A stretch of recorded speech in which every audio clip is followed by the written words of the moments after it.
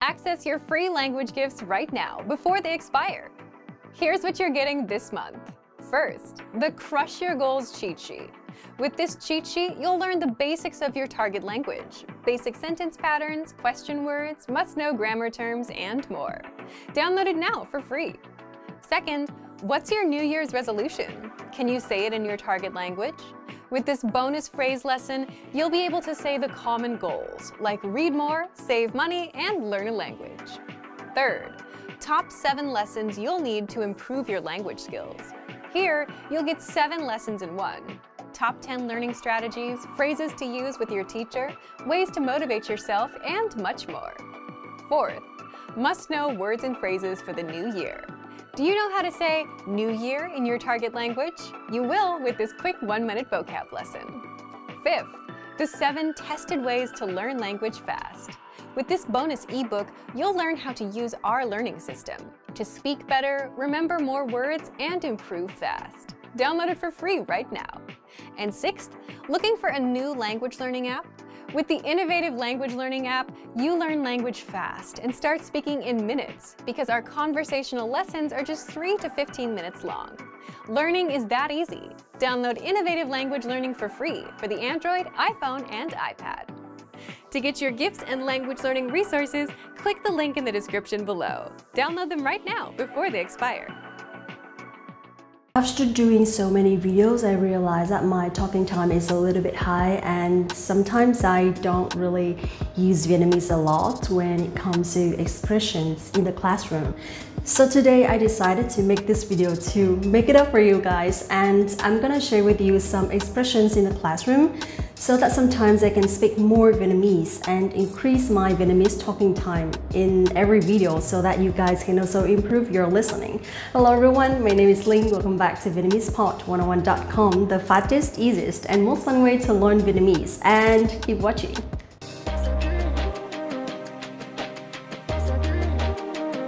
Starting from today, I'm gonna use more Vietnamese in every video, okay? And in order to be well prepared for that, I'm gonna provide you with some expressions that I'm gonna use in the future videos. First, in Vietnamese, every time that you call a teacher, if that is a female teacher, you will call cô, cô, cô. So this is how you address them, how you address her, okay? And if this is a male teacher, you will call or you will address him thầy, thầy, thầy. So in general, I would use cô for myself and các bạn for the students. Các bạn, các bạn. Các bạn in Vietnamese means you, right? And it also can be used for students. Cô, các bạn, cô và các bạn, okay? Cô is a little bit more formal, okay? In case the teacher and the students are pretty much at the same age, usually we would just say mình or tôi và các bạn. Tôi và các bạn, okay? So in this case, I know that we have a lot of adults learners. So I'm gonna use tôi và các bạn with you guys, okay? So remember, cô, thầy, các bạn.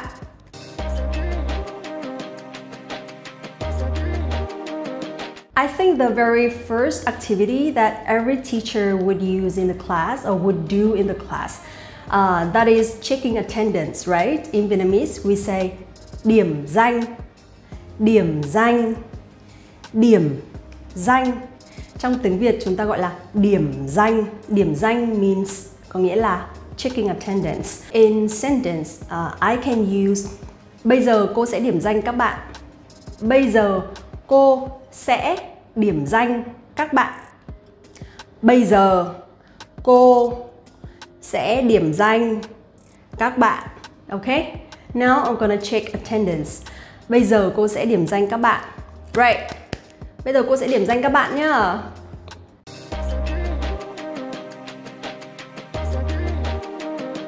The next activity would be checking homework, right? Homework in Vietnamese có nghĩa là bài tập về nhà. Bài tập về nhà. Bài tập về nhà. And checking homework is kiểm tra bài tập về nhà. Kiểm tra bài tập về nhà. Kiểm tra bài tập về nhà. Nào, bây giờ cô kiểm tra bài tập về nhà nhá.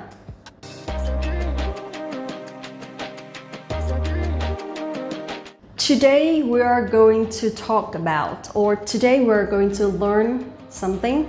Hôm nay chúng ta sẽ học về. Hôm nay chúng ta sẽ học về. Hôm nay chúng ta sẽ học về. Today we're going to learn something. Hôm nay chúng ta sẽ học về các câu trong lớp. Hôm nay chúng ta sẽ học về các câu trong lớp. Hôm nay chúng ta sẽ học về các câu trong lớp. Today we're going to learn expressions in the classroom.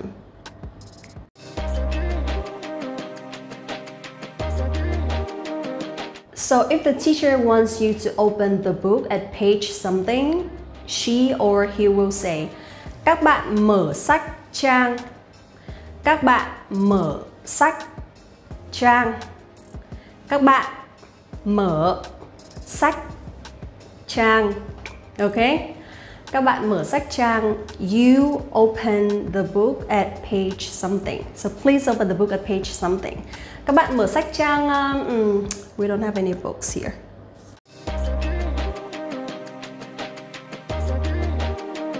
If the teacher wants you to look at like a specific part of the book or of the page, he or she would say, các bạn nhìn vào phần số. Các bạn nhìn vào phần số. Các bạn nhìn vào phần số. Các bạn nhìn vào phần số 1. Các bạn nhìn vào phần số 1 means like, please take a look at the part, the first part, or the part number 1.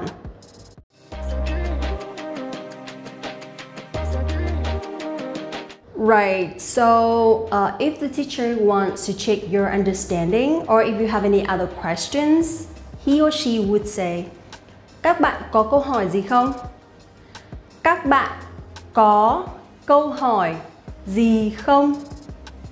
Các bạn có câu hỏi gì không?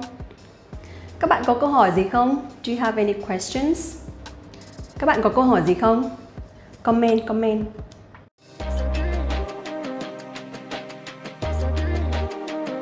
Also, there will be another sentence that the teacher can use. Các bạn có phần nào chưa rõ không? Các bạn có phần nào chưa rõ không? Các bạn có phần nào chưa rõ không? Các bạn có phần nào chưa rõ không? Is there anything that you're not clear?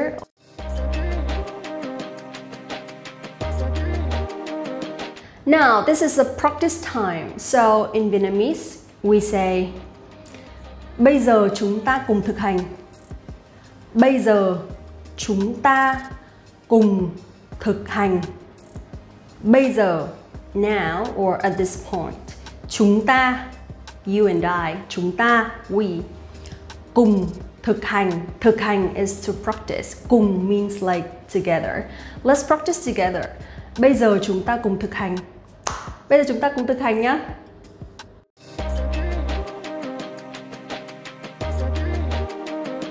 When it comes to pair work or group work, the teacher can say, bây giờ chúng ta cùng làm việc nhóm. Bây giờ chúng ta cùng làm việc nhóm. Làm việc nhóm means team working or teamwork. Bây giờ chúng ta cùng làm việc nhóm. Now let's do some group work. Bây giờ chúng ta cùng làm việc nhóm nhé. Các bạn ơi, bây giờ chúng ta cùng làm việc nhóm.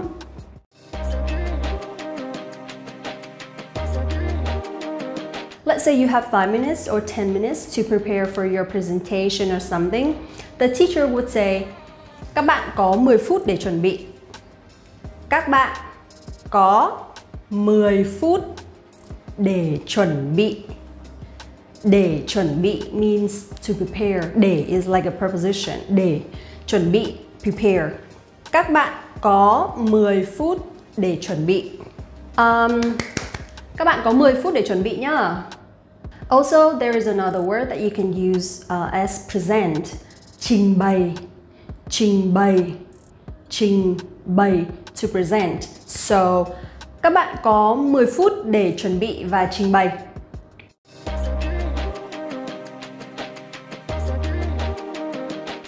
Các bạn đã rõ yêu cầu đề bài chưa? Các bạn đã rõ yêu cầu đề bài chưa? Các bạn đã rõ yêu cầu đề bài chưa? That means, are you clear about the requirements or the expectations? Bây giờ chúng ta sẽ cùng làm việc nhóm. Các bạn có 10 phút để chuẩn bị và trình bày. Các bạn đã rõ yêu cầu đề bài chưa?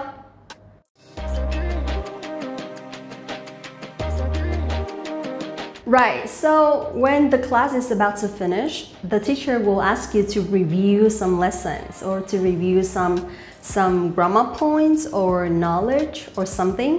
So probably he or she would say, các bạn nhớ ôn tập. Các bạn nhớ ôn tập. Các bạn nhớ ôn tập. Okay? So please remember to review or don't forget to review. Các bạn nhớ ôn tập. Các bạn ơi, các bạn nhớ ôn tập nhé.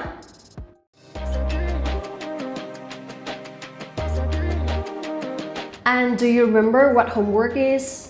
Homework. Bài tập về nhà. Bài tập về nhà. Bài tập về nhà hôm nay là. Bài tập về nhà hôm nay là. Các bạn ơi, bài tập về nhà hôm nay là đặt 10 câu trong tiếng Việt. Right, so let's summarize a little bit. Let's review all the sentences that we have learned today. Điểm danh, điểm danh, điểm danh. Bài tập về nhà, bài tập về nhà, bài tập về nhà. Hôm nay chúng ta sẽ học về. Hôm nay chúng ta sẽ học về. Các bạn mở sách trang. Các bạn mở sách trang. Các bạn nhìn vào phần số. Các bạn nhìn vào phần số. Các bạn có câu hỏi gì không? Các bạn có câu hỏi gì không? Các bạn có câu hỏi gì không? Các bạn còn phần nào chưa rõ không? Các bạn còn phần nào chưa rõ không? Bây giờ chúng ta sẽ thực hành. Bây giờ chúng ta sẽ thực hành. Bây giờ chúng ta sẽ làm việc nhóm. Bây giờ chúng ta sẽ làm việc nhóm. Các bạn có 10 phút để chuẩn bị và trình bày. Các bạn có 10 phút để chuẩn bị và trình bày. Các bạn đã rõ yêu cầu đề bài chưa? Các bạn đã rõ yêu cầu đề bài chưa? Các bạn nhớ ôn tập. Các bạn nhớ ôn tập. Bài tập về nhà của buổi hôm nay là. Bài tập về nhà của buổi hôm nay là. Okay guys, các bạn nhớ ôn tập. Alright, I'm gonna use these expressions more often, so you guys can improve your listening as well. Thank you very much for watching. Don't forget to like this video, subscribe the channel, and visit the website VietnamesePod101.com to get access to your free lifetime account right now and get your real lessons by real teachers. Thank you so much again and see you in the next one. Xin chào và hẹn gặp lại các bạn. I think there's a huge need in digital marketing. Your skills, your techniques, and your knowledge in digital. What's wrong with me? Digital. Vietnam is a developing country, and nowadays there are plenty of job opportunities for foreigners, especially if you are an English speaker. So in this video today, I'm gonna share with you how to get a job in Vietnam and what you need to prepare, because living here is very easy, very flexible. The living cost is low and we have like pretty much everything that you guys have. Life is a bit more easier here and more chilled. So let's see what we got today and keep watching.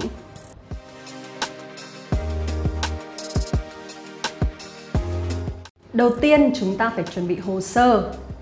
Đầu tiên chúng ta phải chuẩn bị hồ sơ. Đầu tiên, first, chúng ta phải we need to or we have to chuẩn bị hồ sơ to prepare a resume or paperwork. Đầu tiên chúng ta phải chuẩn bị hồ sơ. So yeah, basically you need a resume or like all the paperwork ready so that you guys can apply for some places. Đầu tiên chúng ta phải chuẩn bị hồ sơ. In Vietnam, we have like different websites, but some of the biggest websites to look for a job are Top CV. It's a Vietnamese accent, okay? Top CV. Top CV is basically like just a website to help you create a CV, a resume. However, nowadays they have like plenty of job opportunities that you can look for. Right, the next one would be Vietnamwork.com or something. And there will be a lot more like a little bit higher level jobs there, especially for foreigners. So I believe that you guys can easily find something. The next one, I think you can find at My Work. So those are some very big websites that there will always be like plenty of job opportunities. Also, you can look for a job on Facebook and LinkedIn. So on Facebook, we have the two biggest Facebook groups for foreigners, which are Hanoi Massive and Saigon Massive. So those are the two biggest groups for foreigners in Hanoi, and in Saigon, you guys can just post anything and ask about anything. There will be always someone who answers for you.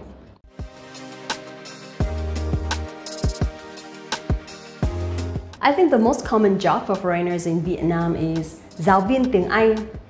Giáo viên tiếng Anh. Giáo viên tiếng Anh. Nếu bạn đến từ Anh, Úc, Mỹ, Canada, bạn có thể dễ dàng trở thành giáo viên tiếng Anh ở Việt Nam. Nếu bạn đến từ Anh, Úc, Mỹ, Canada, bạn có thể dễ dàng trở thành giáo viên tiếng Anh ở Việt Nam. Nếu bạn đến từ Anh, Úc, Mỹ, Canada, bạn có thể dễ dàng trở thành giáo viên tiếng Anh ở Việt Nam. That means if you come from England, Australia, America or Canada, you can easily become an English teacher in Vietnam. Talking about becoming an English teacher in Vietnam, we have nowadays like a lot of English centers, and we're still looking for a lot of English teachers. So basically, not only England, America, Canada, or Australia, we also look for English teachers from the Philippines, South Africa. As long as you speak English as your first language or second language, you speak English fluently like a native speakers, you can easily find a job anywhere. And the rate for English teacher is pretty high, so that you can easily afford for your life, a very comfortable life. The rent in Vietnam is not very expensive, it's not very high, so being an English teacher can provide you a very good life. A sentence in this situation I would introduce to you. Bạn có thể dạy tiếng Anh miễn phí ở bất cứ đâu. Bạn có thể dạy tiếng Anh miễn phí ở bất cứ đâu. Bạn có thể dạy tiếng Anh miễn phí ở bất cứ đâu. Dạy tiếng Anh means to teach English. Miễn phí, for free. Ở bất cứ đâu, anywhere. So basically, you can teach English for free anywhere in Vietnam as a volunteer. And this is also a good way to have, like, to expand your connections and relationship with local people. And some job opportunities can come from there. So this is also a possibility.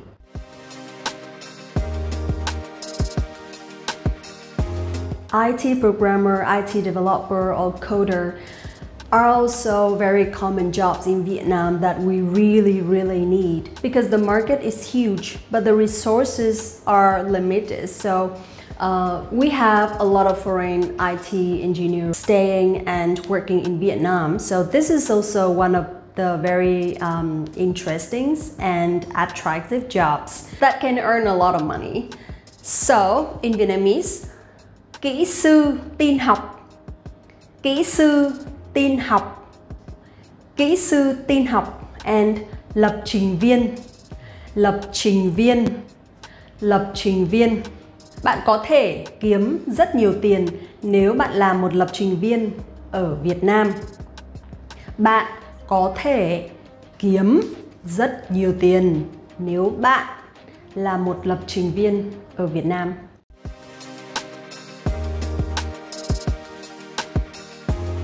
I think there is a huge need in marketing in Vietnam, especially if you're good and experienced at digital. Excuse me. Bạn có thể xin việc ở bất cứ đâu nếu có kinh nghiệm trong lĩnh vực digital marketing.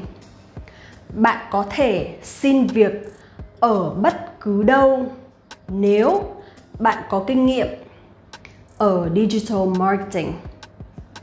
Bạn có thể đi xin việc ở bất cứ đâu nếu bạn có kinh nghiệm ở digital marketing.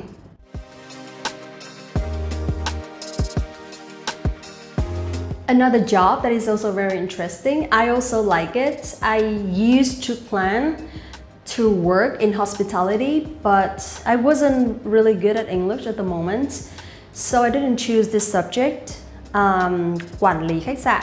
Alright, so du lịch, tourism, du lịch or quản lý khách sạn is like hotel management or hospitality. Du lịch, quản lý khách sạn là những ngành hot ở Việt Nam. Du lịch, quản lý khách sạn là những ngành hot ở Việt Nam. Du lịch, quản lý khách sạn là những ngành hot ở Việt Nam. However, it's because of COVID. We haven't been traveling for so long, right? And I really hope that one day we can meet each other soon. Rất nhiều người nước ngoài có thể tìm việc trong lĩnh vực du lịch và khách sạn ở Việt Nam. Rất nhiều người nước ngoài có thể tìm việc trong lĩnh vực du lịch và khách sạn ở Việt Nam. Rất nhiều người nước ngoài, many foreigners, có thể tìm việc, can find a job, trong lĩnh vực du lịch và khách sạn ở Việt Nam. Rất nhiều người nước ngoài có kinh nghiệm trong lĩnh vực du lịch và khách sạn có thể tìm việc ở Việt Nam.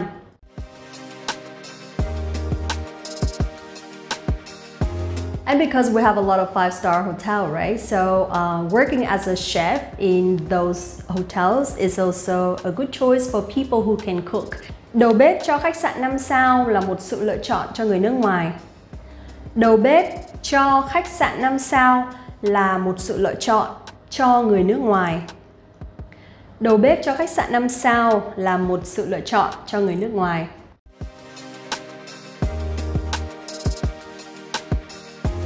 Also, we have to mention bars and clubs in Vietnam. So there are a lot of foreigners working as a bartender in Vietnam, especially at some big clubs.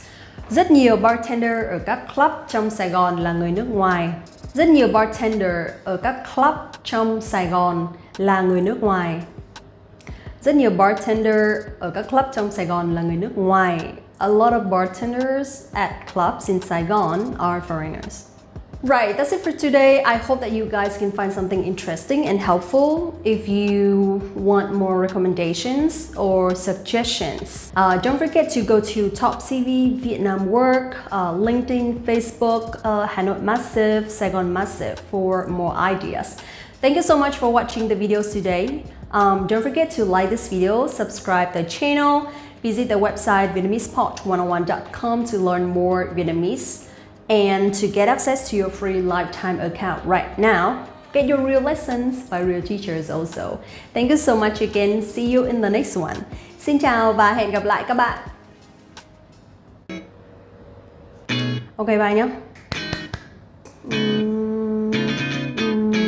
Those are some gestures that I'm going to introduce to you today. Unfortunately, Vietnam is not a country where Vietnamese people, where the citizens are familiar with body language. I don't know why, but I see some of the people who are very comfortable using body language or gestures. But most of us, I think most people around me, they don't use them a lot. But it's okay, let's talk about that today. I'm gonna share with you some very common gestures in Vietnam and the meaning of them, and also like how to use them in a suitable situation, okay? Hello everyone, my name is Linh. Welcome back to VietnamesePod101.com, the fastest, easiest, and most fun way to learn Vietnamese. And let's get started!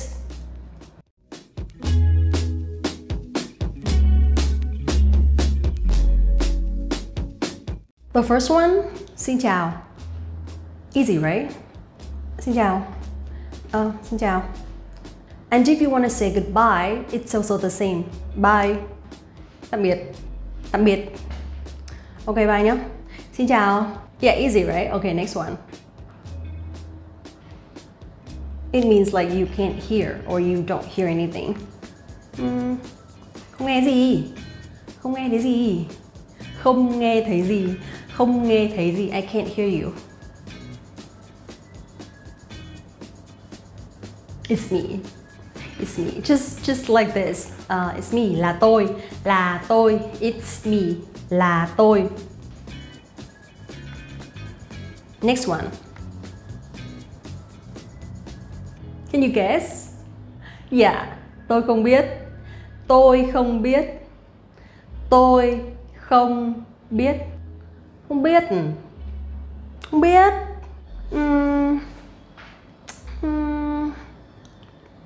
Can you guess? I forgot it. I forgot. Quên mất rồi. Quên mất rồi. Quên mất rồi. Quên mất rồi. Quên mất rồi. So you'll be noticing that sometimes when we speak fast in Vietnamese, we don't really pronounce very clearly as quên mất rồi. It sounds like this. Quên mất rồi. Quên mất rồi. So it's like a very light linking word that we just connect the words naturally. Quên mất rồi. Quên mất rồi. Something like that. Dừng lại, dừng lại, dừng lại, dừng lại, dừng lại. Dừng, dừng, dừng, dừng, dừng, dừng. Can you guess? Stop. Stop. Please stop or stop it. Dừng, dừng, dừng, dừng, dừng, dừng, dừng. Dừng. High five. Đập tay. Đập tay. Đập tay. Đập tay nào. Đập tay nào. Yes. Another one would be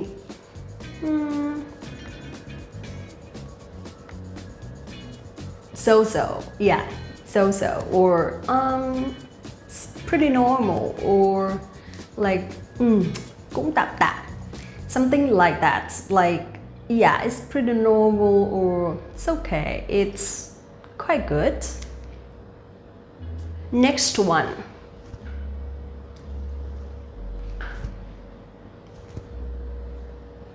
Good job. Good job or like is really good. So tốt. Tốt. Tốt. You can also use this gesture for is delicious or it's good. This food is good. Ngon. Ngon, ngon, ngon, ngon, ngon. Ngon. Một chút. Một chút. Một chút. Một chút, một chút. Anh chị có ăn cay không? Do you want some spicy? Một chút thôi. Một chút, một chút. Do you want some spicy? A little. Next one. Không, không, không, không, không, không, không. Like, no, no, I don't want it. No, no, no, no, no, please. Không, không, không, không, không means no. The next one. What does this mean? Okay, it means okay or good is good. You can also use like this. Okay. Chiều mai 3 giờ nhá. Okay. Chiều mai 3 giờ nhá. Okay. Chiều mai 3 giờ nhá. Okay.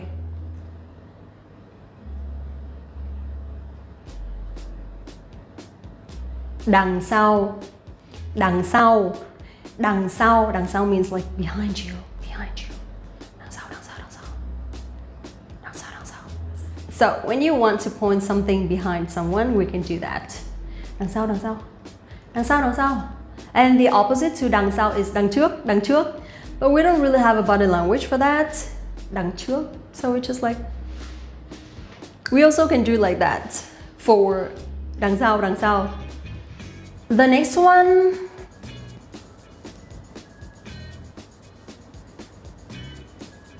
it's like come here, come here, come here. So in Vietnamese we say vào đây, vào đây, vào đây, vào đây, vào đây, vào đây, vào đây, vào đây, vào đây, vào đây, vào đây.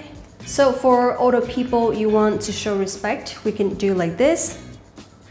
But for younger people, we can do like this, okay?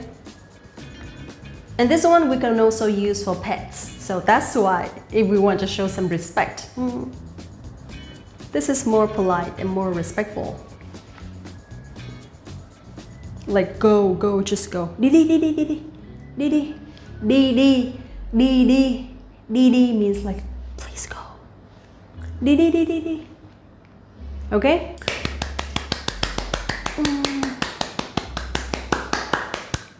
This is so basic, right? Hoan hô. Hoan hô. Hoan hô. Hoan hô. Hoan hô. Ở đó. Ở đó. Ở đó. It's like over there. Ở đó, ở đó, ở đó, ở đó. Ở đó, ở đó. Ở đó đó.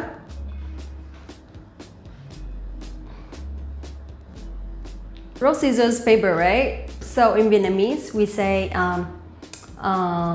đấm, lá, kéo, đấm. Đấm is not a rock, đấm is like to punch. Đấm, lá, lá is leaf. Lá, lá, kéo, scissors, kéo, đấm, lá, kéo, đấm, lá, kéo. But actually we say 1, 2, 3, 1, 2, 3, 1, 2, 3. It's like 1, 2, 3. So we don't really say like rock, scissors, paper, but we say 1, 2, 3, 1, 2, 3. Next one is like là như nào? Là như nào? Là như thế nào? Là như thế nào? Là như thế nào? It means like so what? Or what does it mean? What is it supposed to mean? Or like, what do you mean? Là như nào? Là như nào? Ôi dồi ôi! Ôi dồi! Ôi giời ơi! Ôi giời ơi is like, oh my god, of Vietnamese. Ôi dồi! So we can actually say ôi giời ơi in many different ways. Ôi dồi! When you're shocked. Ôi dồi ôi! Or like, ôi no ôi, ôi no ôi. When you talk to a baby, ôi dồi ôi! So it's like when you don't like someone and you want, like you're being a little bit mean. Ôi dồi ôi! Something like that. But when you're shocked and when you are terrified, ôi dồi ôi! These are different expressions for Vietnamese people that we usually do. Yeah, so it's been very interesting making this video. I really enjoyed it as well. So I hope that I have provided you with some very common gestures in Vietnam. So all of them are pretty normal and pretty casual. You don't have to worry when using them at all. And I hope that it's gonna connect us a little bit better, right? Because I know that there are some gestures and some body language that are very similar to yours.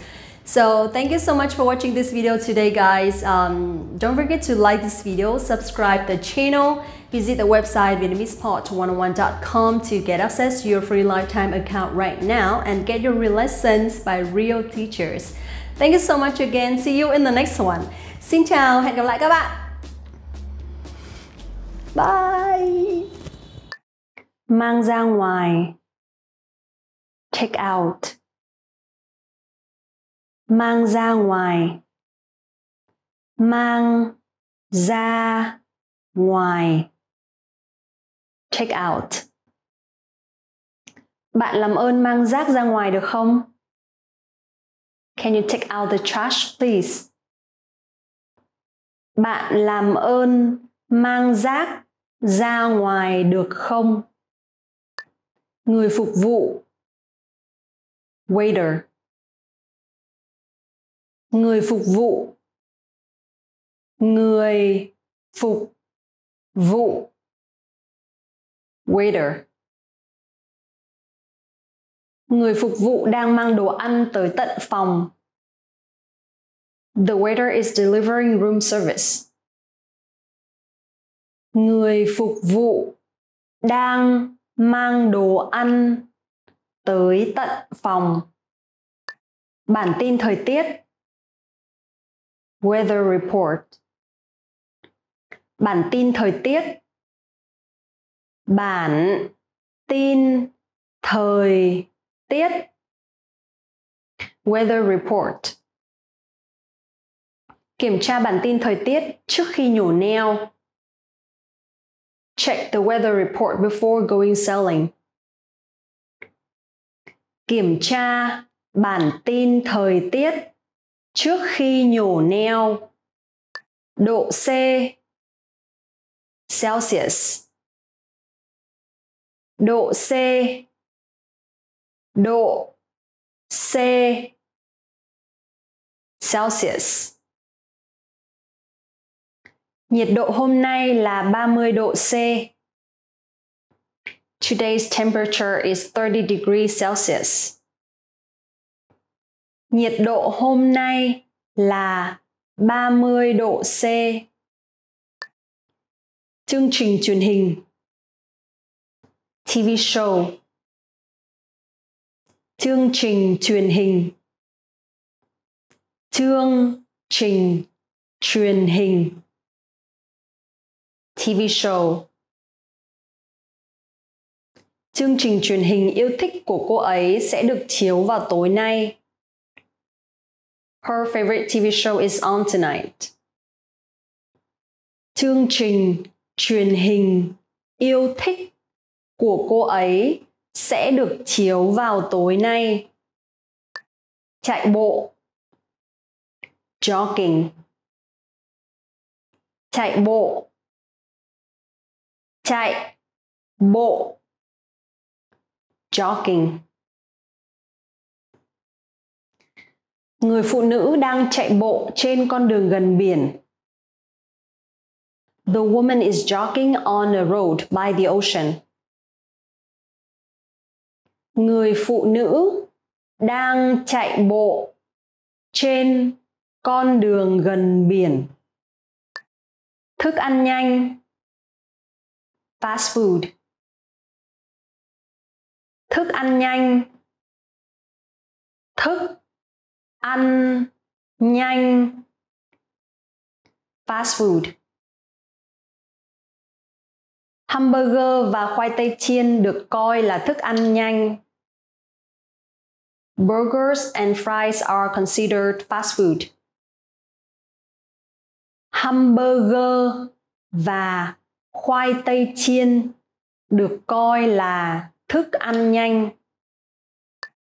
Công viên. Park. Công viên. Công viên. Park.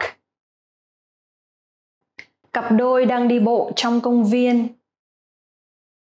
The couple is walking in the park. Cặp đôi đang đi bộ trong công viên. Đèn giao thông. Traffic light. Đèn giao thông. Đèn giao thông.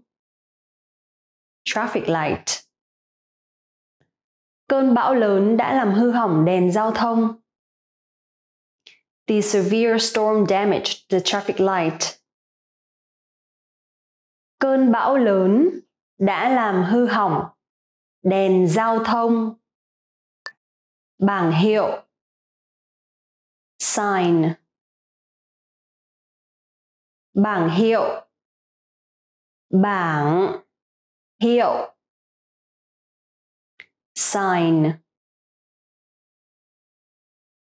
Bảng hiệu giao thông chỉ tên đường Wall và đường Main. The street signs say Wall Street and Main Street. Bảng hiệu giao thông chỉ tên đường Wall và đường Main. Tàu điện ngầm Subway. Tàu điện ngầm. Tàu điện ngầm Subway. Tôi đến văn phòng bằng tàu điện ngầm. I take the subway to the office. Tôi đến văn phòng bằng tàu điện ngầm. Ga tàu train station. Ga tàu. Ga tàu train station. Ví của anh ấy đã bị đánh cắp ở ga tàu vài tháng trước. His wallet was stolen in the train station a couple of months ago. Ví của anh ấy đã bị đánh cắp ở ga tàu vài tháng trước. 500 500 500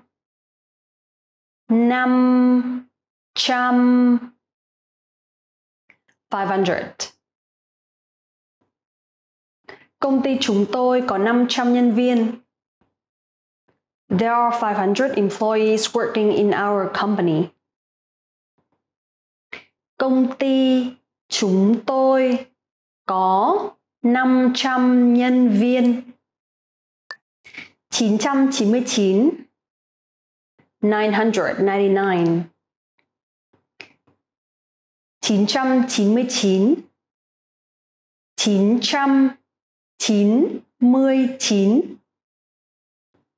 999 Chúng tôi đã mua 999 chiếc ghế cho sự kiện. We bought 999 chairs for the event. Chúng tôi đã mua 999 chiếc ghế cho sự kiện. 101 101 101 101 101 Tôi ghi 101 điểm. My score was 101. Tôi ghi 101 điểm. 400 400 400 400 400 Quyển sách dày 400 trang. The book was 400 pages thick. Quyển sách dày 400 trang. 900 900 900 900 900 Cổ vật này đã 900 năm tuổi. The antique was 900 years old. Cổ vật này đã 900 năm tuổi. Inch inch inch inch inch Tôi mới mua một cái tivi màn hình phẳng 40 inch. I've just bought a 40-inch flat screen television. Tôi mới mua một cái tivi màn hình phẳng 40 inch. Kilogram kilogram kilogram Kilogram. Kilogram. 1 kg bằng 1.000 gram. 1 kilogram is 1,000 grams. 1 kg bằng 1.000 gram. Centimet. Centimeter. Centimet. Centimet. Centimeter. Tôi cần một tấm nệm dày 10 cm. I need a 10 cm thick mattress. Tôi cần một tấm đệm dày 10 cm. Nhà hàng. Restaurant. Nhà hàng. Nhà hàng. Restaurant. Người phụ nữ đang ăn ở ngoài tại một nhà hàng. The women are eating out at the restaurant. Người phụ nữ đang ăn ở ngoài tại một nhà hàng. Quán cà phê. Cà phê. Quán cà phê. Quán cà phê. Cà phê. Đây là quán cà phê yêu thích của tôi. This is my favorite cafe. Đây là quán cà phê yêu thích của tôi. Quán trà. Tea house. Quán trà. Quán trà. Tea house. Quán trà đó trông thật lãng mạn. That tea house looks so romantic. Quán trà đó trông thật lãng mạn. Quán bar. Bar. Quán bar. Quán bar. Bar. Tôi thích quán bar này. I like this bar. Tôi thích quán bar này. Đồ nội thất. Furniture. Đồ nội thất. Đồ nội thất. Furniture. Chúng tôi đã phải thay thế toàn bộ đồ nội thất trong nhà sau vụ cháy. We had to replace all of our furniture after the fire. Chúng tôi đã phải thay thế toàn bộ đồ nội thất trong nhà sau vụ cháy. Cỏ. Grass. Cỏ. Cỏ. Grass. Con gorilla đang nghỉ ngơi trên đám cỏ. The gorilla is resting in the grass. Con gorilla đang nghỉ ngơi trên đám cỏ. Đất. Soil. Đất. Đất. Soil.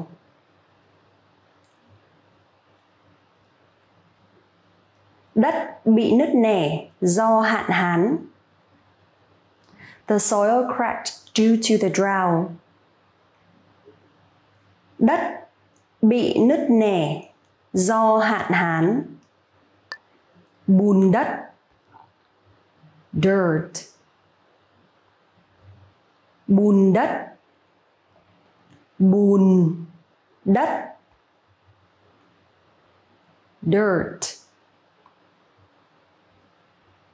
Những con giun đang bò ngoằn ngoèo trong đống bùn đất.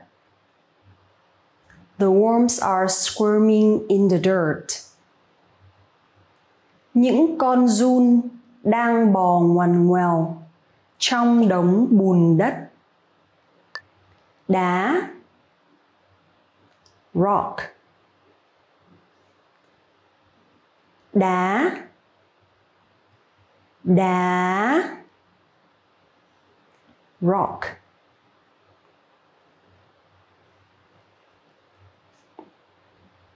Hai con cua đang bò trên tảng đá. The two crabs are walking on a rock. Hai con cua đang bò trên tảng đá. Cây. Tree. Cây. Cây. Tree. Cây mọc rải rác trên đồi. Trees grow sparsely on the hill. Cây mọc rải rác trên đồi. Đạo lão. Taoism. Đạo lão. Đạo lão. Taoism. Đạo lão còn được gọi là đạo giáo. Taoism is also known as Taoism.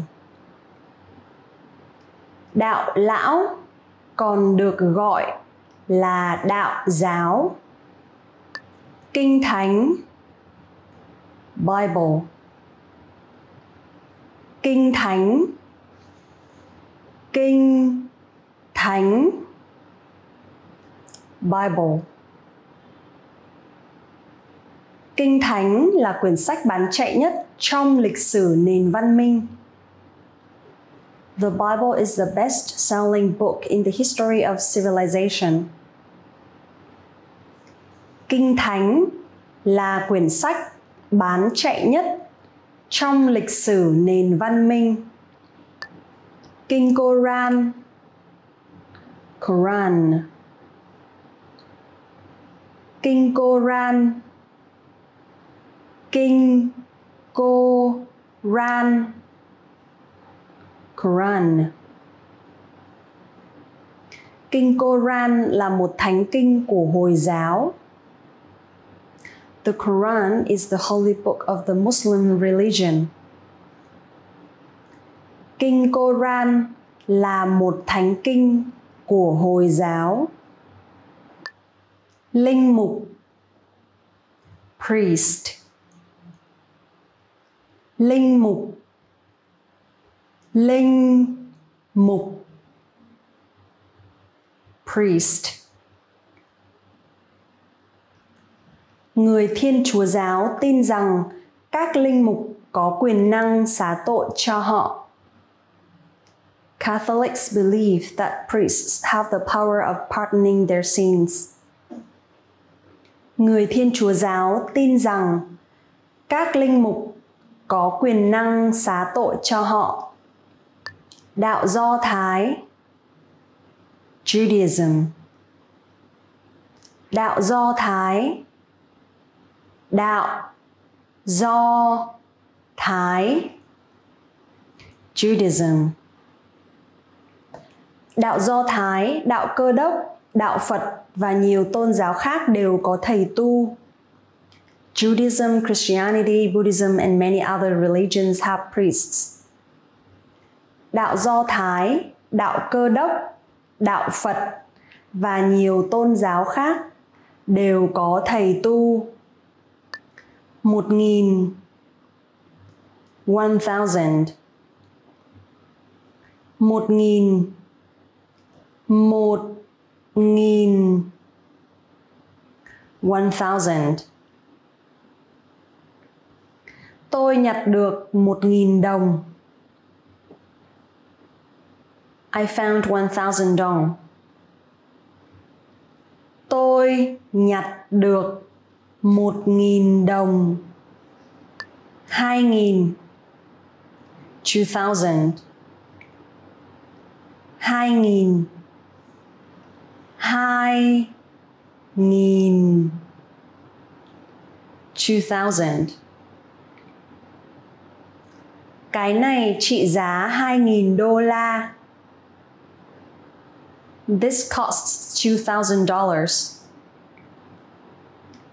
Cái này trị giá 2.000 đô la. 8.000 8,000. 8.000 8.000 8,000. Có 8.000 người sống ở ngôi làng đó. 8,000 people live in that village. Có 8.000 người sống ở ngôi làng đó. 10.000 10,000. 10.000 10.000 10,000. 10.000 người lính đã được gửi ra chiến trận. 10,000 soldiers was dispatched to the side of the battle. 10.000 người lính đã được gửi ra chiến trận. 4.000 4,000. 4.000 4.000 4,000. Sân vận động rộng 4.000 mét vuông. The stadium is 4,000 square meters. Sân vận động rộng 4.000 mét vuông. Hey everyone, welcome to the Monthly Review, the monthly show on language learning, where you discover new learning strategies, motivational tips, study tools, and resources. By the way, all the lessons and bonuses you're about to see can be downloaded for free on our website. So click the link in the description right now to sign up for your free lifetime account. Okay, today's topic is how to reach your goal for the year, the 7 long-term strategies for success. If you want to learn a language in the new year, you may be wondering what the best way to do it is and what resources you need, right? The bad news, you can have the best possible resources in the world and still fail. Because above all, it's your approach, your strategies, and mindset that will help you succeed in the long run, not the latest new shiny app that just teaches you random words and phrases. So today, you'll discover the 7 strategies for long-term success, why people fail their language New Year's resolutions, and how to apply these tips to your language learning journey in the new year.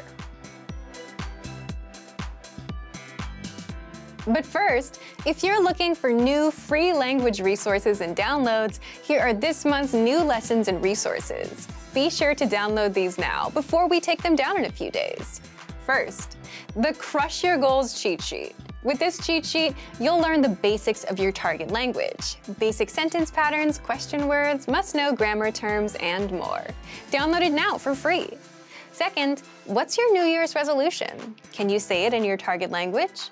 With this bonus phrase lesson, you'll be able to say the common goals, like read more, save money, and learn a language. Third, top 7 lessons you'll need to improve your language skills. Here, you'll get 7 lessons in one. Top 10 learning strategies, phrases to use with your teacher, ways to motivate yourself, and much more. Fourth, must-know words and phrases for the new year. Do you know how to say New Year in your target language? You will with this quick 1-minute vocab lesson.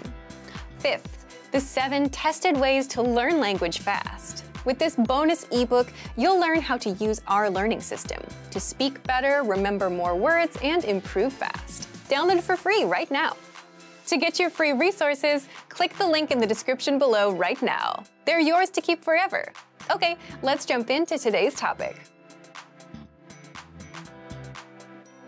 How to reach your goal for the year. The 7 long-term strategies for success. So, what are these long-term strategies? Well, before we get into it, just keep this in mind. These tips and strategies won't be deep, profound quotes that will shake your soul and finally open your eyes. If those worked, you'd be fluent already. Most tips are very simple, but they only work when you take action. Again, results come from taking action, not listening to wise words. So, the first strategy for long-term success is to keep at it. And that's because mastering a language is simply a function of time. The more you put in, the better you'll get. Obvious, right? But if you're excited to start now, in January, it'll be easy to put in some time. However, you won't feel as excited in February, March, or April. You'll start falling off. You'll no longer be taking action on this advice, and your language won't improve. So keeping at it is the key to success here, and worth repeating no matter how obvious it is. You have to keep at it. It's like Einstein said, "It's not that I'm smart, it's just that I stay with problems longer." The second strategy is try new things. You've probably downloaded a free app or two to get started, and chances are you'll get bored of them within a month or two. Or you'll outgrow the basic apps that just teach you words, and that's normal. So that's why it's important to try new things, so you can keep going with your language learning. If you started with an app, try getting a textbook and a workbook. Try learning with our conversational audio and video lessons, and follow the pathway from start to finish. Or try getting a teacher, whether an in-person teacher or a Premium Plus teacher that comes with the Premium Plus plan. The point is, you'll find that some methods are easier to stick with than others, and that's the goal. To find something you can stick with long-term and keep putting that time in. The third strategy for long-term success is be flexible with your goals and expectations, which is something most people are not. Are you flexible with your goals? Leave us a comment. Most people, when they realize they won't hit a goal, take it as a brutal failure. They beat themselves up. They expected to be fluent by February. They didn't get what they expected, and they can't accept anything less. So for them, it becomes a big failure, and that's what you want to avoid doing. But the fact is, life will get in the way. You might be busy at work or school. You might get sick, or whatever other curveball life likes to throw at us, and you won't learn as fast as you'd like. So you have to be flexible about your expectations. It's okay to pause your language learning for now and come back later. It's okay to miss a goal, and it's okay to not progress as fast as you'd like. That doesn't mean you're failing at it. Some things are outside of your control. It just means you need more time. The fourth strategy is test your language skills. It's easy to tap on an app and think you're learning new words, but what if you aren't? You don't know if you're actually improving, right? So the best way to improve is to put your language skills to the test. And that can be anything from trying speaking to a native speaker to see how far you can go, or signing up for a proficiency test. Anywhere where someone else judges your language skills. Then you can quickly see where you're lacking. With our learning system, we test you regularly with multiple choice and hand-graded assessments inside your learning pathway. These assessments test you on the language you've learned in your last few lessons to make sure you're improving and retaining what you learn, instead of hearing words once and forgetting them later.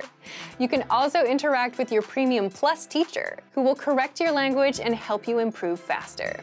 And if you want to improve even faster, the fifth strategy is involve other people in your learning journey. And this can be a teacher, other language learners, or native speakers. When you're around other people doing the same thing, it's much easier to stay motivated to learn the language. It's why nobody successfully works out from the comfort of their own home, and why people go to gyms. And that's exactly why we offer live group classes for languages like Japanese, Korean, Spanish, Chinese, French, Italian, German, and more to our members. The sixth strategy for long-term success is use good old habits to get back on track. Simply put, if you have a language learning habit that you can stick to, even if it doesn't give you the best results, the fact that you can stick with it, that by itself is important. So if you fall off track and are wondering how to get started again, go back to a routine that works for you. For example, our users love our free Word of the Day emails for that very reason. It's just one word a day in your target language, but it's easy to stick with, and they feel like they're making some progress, even on days they're busy. And the 7th is, always set small, measurable monthly goals. Instead of huge, unrealistic goals, like I want to be fluent by July, or I just want to speak the language. These big goals are the #1 cause of failed New Year's resolutions. But if you make them smaller and more realistic, you can actually start reaching them. For example, something like, I want to learn 100 words by the end of January. 100 words is small and realistic enough. That's 3 to 4 words a day. 100 is also measurable. You'll always know how close you are to reaching it. And monthly gives you a deadline, end of the month, January 31st. Either you hit it or you don't. Other examples would be, do 30 lessons inside our learning pathway by January 31st. Speak 1 minute of your target language by January 31st. Or learn the alphabet by January 31st. What kind of small, measurable goal would you want to set? Leave a comment. So, let's recap the 7 strategies for long-term success. Keep at it, try new things, be flexible with your goals and expectations, test your language skills, involve other people in your language journey, use good old habits to get back on track, set small, measurable monthly goals instead of huge, unrealistic goals. So thank you for watching this episode of Monthly Review. Next time, we'll talk about the brand new updates and news about our learning system, so stay tuned. If you enjoyed these tips, hit the like button, share the video with anyone who's trying to learn a language, and subscribe to our channel. We release new videos every week. And if you're ready to finally learn language the fast, fun, and easy way and start speaking from your very first lesson, get our complete learning program. Sign up for your free lifetime account right now. Click the link in the description. See you next time. Bye! Want to learn new words and phrases so you can speak more? Stick around. 5 simple ways to learn new words and phrases and speak more. In this guide, you'll discover the 5 simple ways to pick up new words, how to get the words played on repeat until they're stuck in your head, the 1 science-backed learning method that will help you remember the words, how to learn through conversations instead of learning words one at a time, and much more.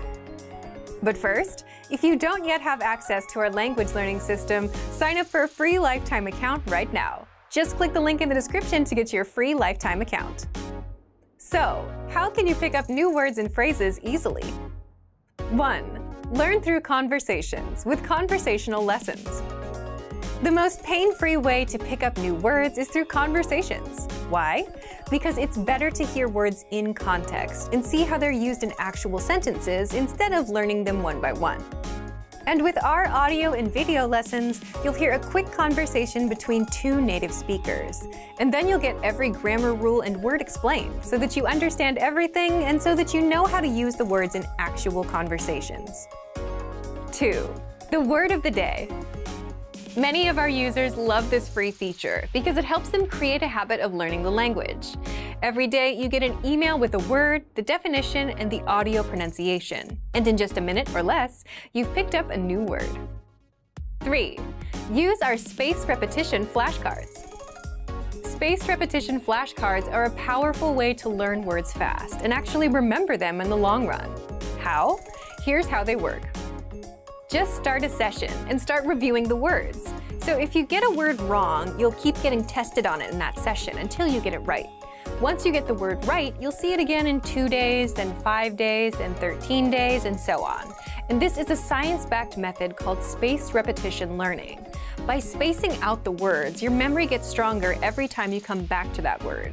Except you don't have to remember to come back because the flashcards will quiz you when the time is right. So look for the flashcards in the vocabulary drop-down menu on the site. 4.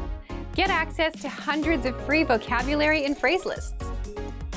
Now, if you want to learn words around a certain topic, then check out our free vocabulary list inside that same vocabulary drop-down menu. There, you'll find hundreds of lists around common topics such as greetings, verbs, adverbs, the weather, and much more. 5. Learn words on repeat with the vocabulary slideshow. If you're the type of person who only learns after hearing something repeated multiple times, then you'll want to check out our vocabulary slideshow study tool. You'll find it in our lessons and the free vocabulary lists. With the vocabulary slideshow, you can play the words in the example sentences on repeat, with translations, without translations, and at whichever speed you want, fast or slow, until the words get stuck in your head. So, if you want to get access to these resources and our learning system, sign up for a free lifetime account right now. Just click the link in the description to get your free lifetime account. Great work! Here's a reward. Speed up your language learning with our PDF lessons. Get all of our best PDF cheat sheets and ebooks for free. Just click the link in the description.